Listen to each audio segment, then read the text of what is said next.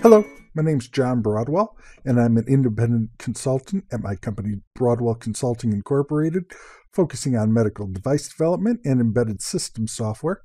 I'm also the creator of the Serial Wombat open source project. Today we're going to be taking a look at the Serial Wombat 18AB chip's ability to drive WS2812BN compatible LEDs. A single pin is used to drive the WS2812, and more than one pin can be attached to more than one LED strip. The pins used on the Serial Wombat 18AB chip need to be enhanced performance pins. We'll talk about that a little bit more going forward. This video is being created prior to the release of the Serial Wombat 18AB chip, and so it's possible that slight modifications are necessary or that there's a mistake somewhere in this video. YouTube no longer allows us to add annotations to the video, so please check the text below for any corrections or minor changes since this video was created. As always, please check to make sure that you have the latest firmware for the Serial Wombat 18AB chip and the latest Arduino library. You can see how to do that in the Serial Wombat 18AB Getting Started video, which I'd recommend you watch if you haven't already before proceeding with this video. As we go through these examples, you'll see me using lots of different interfaces of the WS2812 class, and all of those are documented at broadwellconsulting.github.io/serialwombatardlib. And if you go to classes, class list, and come down here to Serial Wombat WS2812B, hit the more right here, you'll get a detailed description of all of the interfaces, their parameters, and how to use the class. This reference, along with the examples, should pretty much tell you everything that you need to know. I'm a big fan of making sure that all of the documentation is complete before I release something to the general public. Let's take a look real quick at the circuit that we'll be using. Here we can see the circuit we're using today. We've got a Serial Wombat 18AB chip. It has its two bypass capacitors, the 10 microfarad core capacitor, two pull-up resistors on the I2C bus, a pull-up resistor on the reset pin, and a disconnected address pin, so it'll come up as address 0x6b. We're going to use a Node MCU clone to run our Arduino sketch on, and we have a WS2812B array, 16 LEDs, that are attached to power and ground. We're providing it with 3.3 volts coming off of the Arduino, so we'll want to be a little bit careful with that. Each of these LEDs can pull up to about 30 milliamps, so if we turn them all on at one time at full blast, that would be half an amp, which is more than we probably want to draw off of the little voltage regulator here.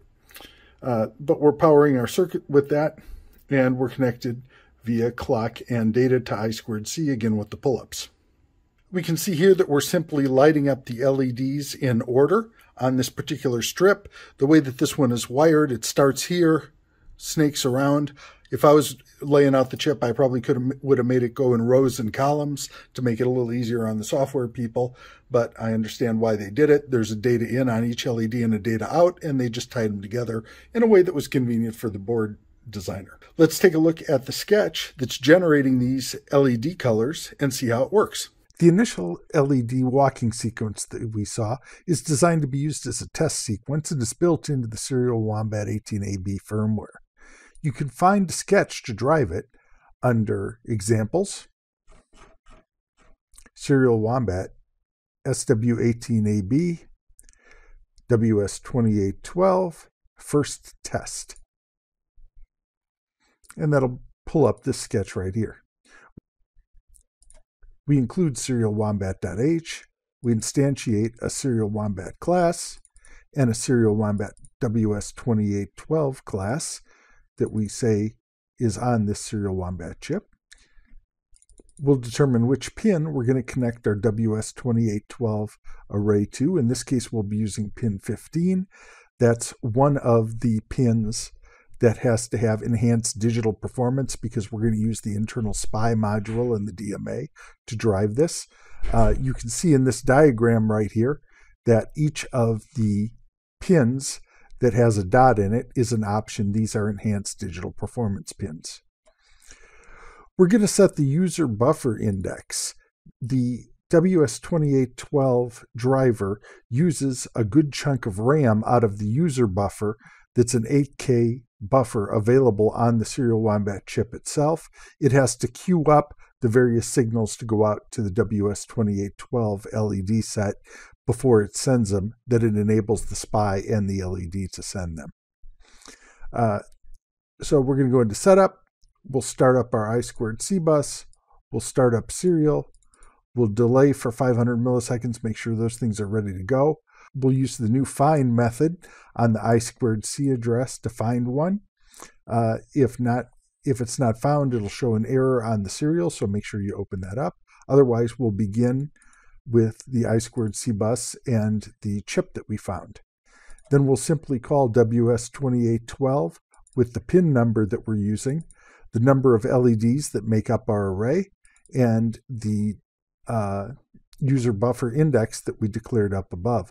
If you're not familiar with the user buffer on the Serial Wombat 18AB chip, then there's another video on that. You can watch that here. And then we're going to say the mode for the WS2812 is the chase mode.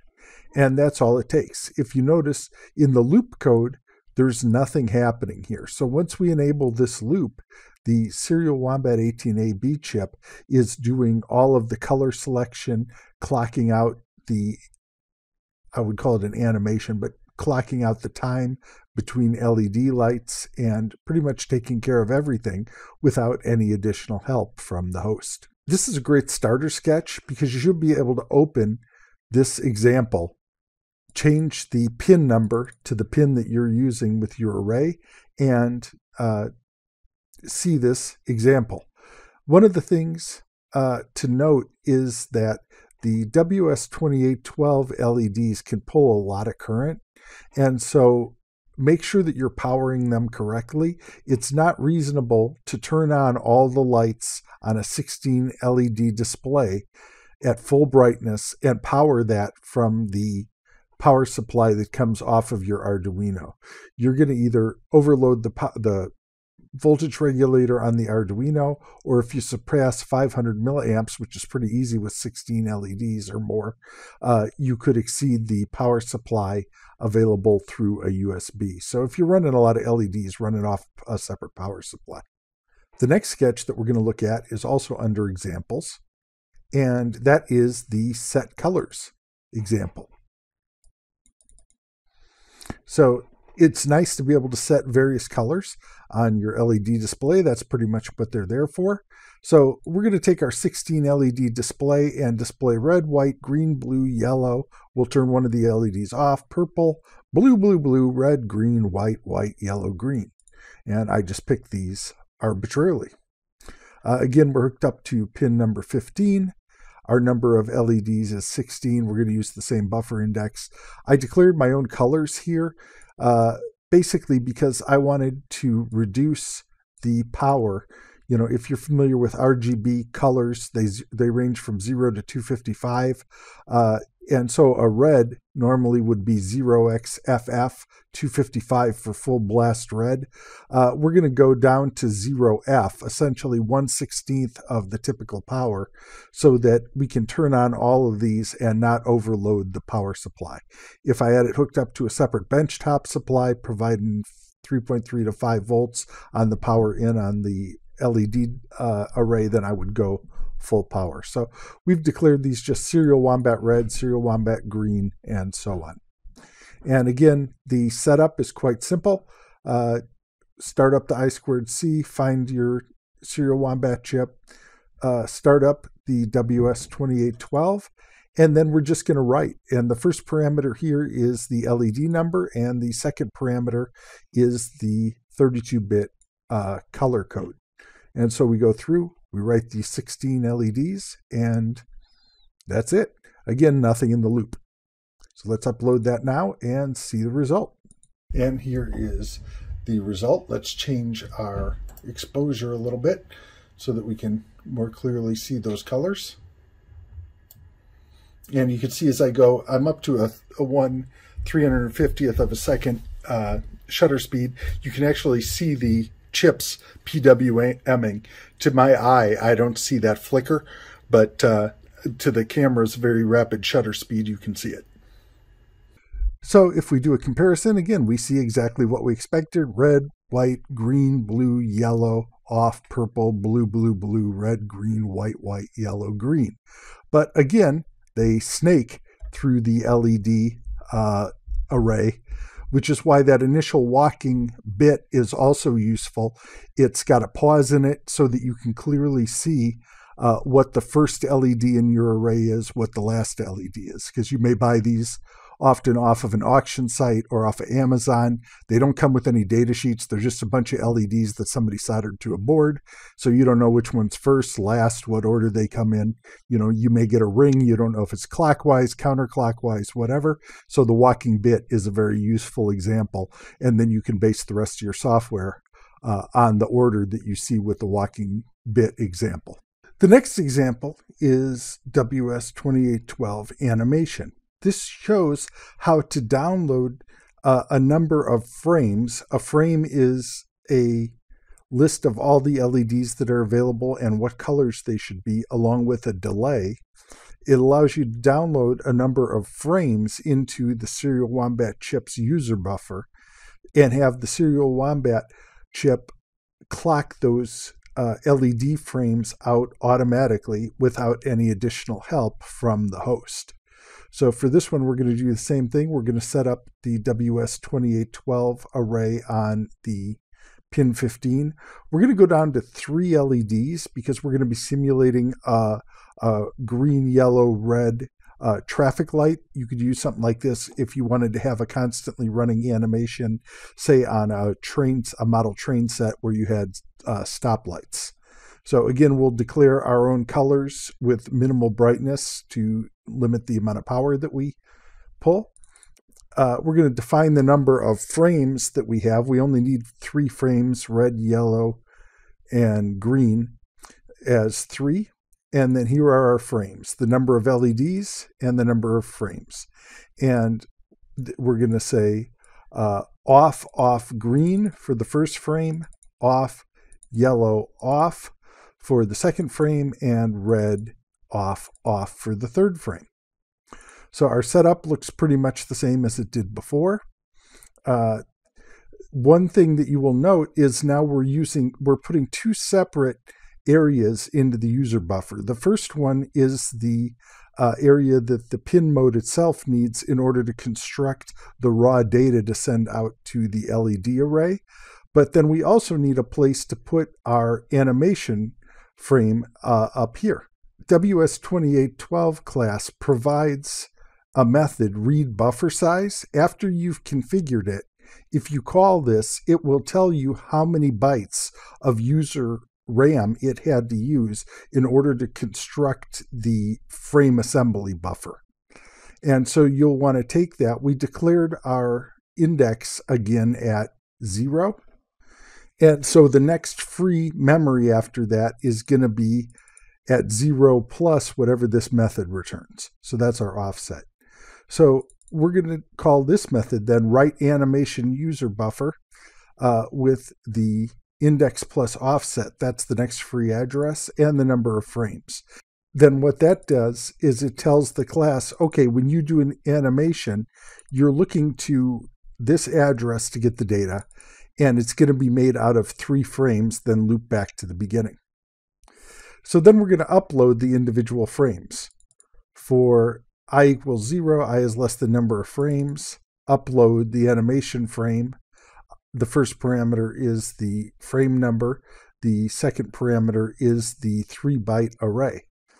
Then we're going to tell it for each frame, I want you to delay 500 milliseconds before showing the next frame, which is fine. That's much faster than a traffic light, but we don't want to wait minutes in this video to watch it change. However, a traffic light spends a lot of time in green, a lot of time in red, and very little time in yellow. So the second frame, which is index 1, it's 0, 1, and 2. Let's make that one much shorter. We'll make it only 1,000. And you can see that in the animation over here, that we go green for 5 seconds, then yellow. In the video here, it looks almost white. That's a byproduct of the way that the LEDs are shining into the camera. To your eye, it looks more yellow. And then 5 seconds at red, then it cycles through the array again and goes back to green. And then finally, after we've loaded all the data, we say set the mode of the WS2812 class to animation. And again, you can see there's absolutely nothing going on in real time here. If you look, I will actually disconnect the I2C lines from the Serial Wombat chip. And as you can see, the animation continues running. It is literally using no CPU time off of the Arduino, which entirely frees your sketch to do other things rather than worry about a repetitive clocking out of data for this animation. Next, let's take a look at a sketch that exploits a feature that is new in the Serial Wombat 18AB firmware, the ability to share a public data number between pins. We'll go to File, Examples.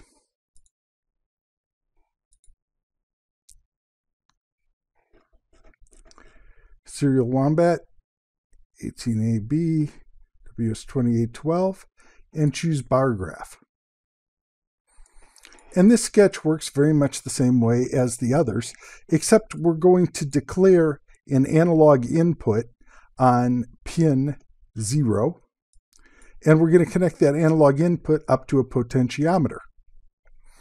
And now, instead of setting our mode to, looks like I got to make that a keyword so it comes up the right color. Instead of setting the mode to one of the pre-existing modes, we're going to say, here's your bar graph. The data source, what's the data source, is source pin 0. The number of LEDs, in this case, we're going to be using the 16 LED display, or we could use a strip. And the user buffer index is 0, as said before.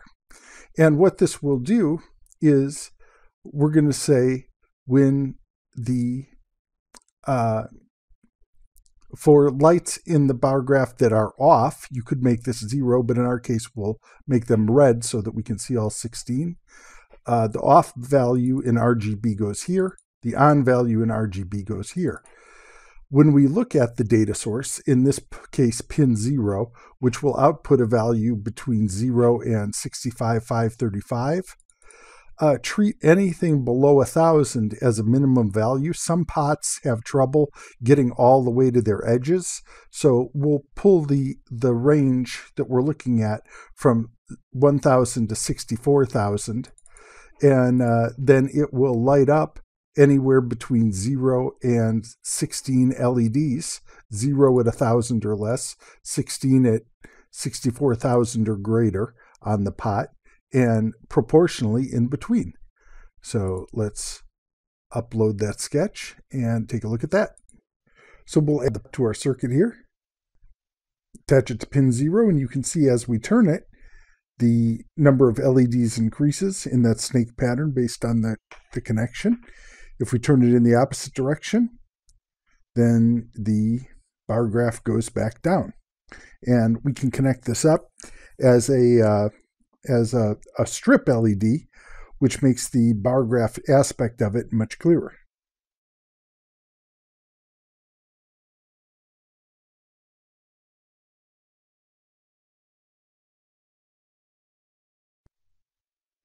Now, as we turn the knob, we see the bar graph go across and back. So this is an easy way to show a proportional output using your WS2812 LED strip from one of the other public data on the Serial Wombat pins. For our final example, let's just take a look at driving more than one WS2812 array.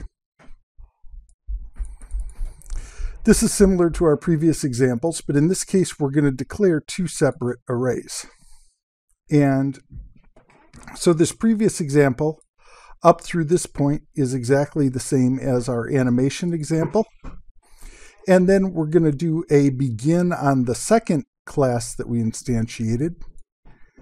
And we're going to tell you this one's on pin 14. It has 16 LEDs. And I want you to put it at address 2000. So, and that's a safely high value relative to the offset. You can look at the offset again with the read buffer size, then multiply the frames by 5 bytes per frame for the delay and the RGB values. And we'll just go ahead and put that one in the chase mode, the initial test. And this is important just to show that, you know, the Serial Wombat chip can support multiple different arrays, and that for the convenience of the programmer, they don't have to be strung one after another, you know, DO to DI.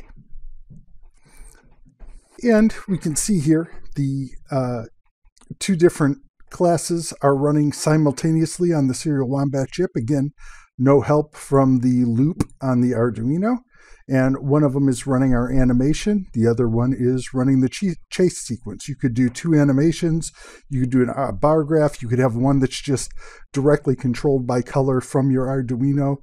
You know, basically your limit is strictly the number of LEDs that you can support from a power perspective and the total RAM. It takes 50 some bytes, and I'm working on optimizations on that, so that's why I put this read buffer size in there so that I could optimize over time and your sketches would still work if I needed more or less RAM per LED. But figure on 50 some bytes per LED for me to create the sequence. And that seems excessive, and it kind of is, but the funny thing is that each byte each LED takes up a couple of bytes per LED to create the sequence.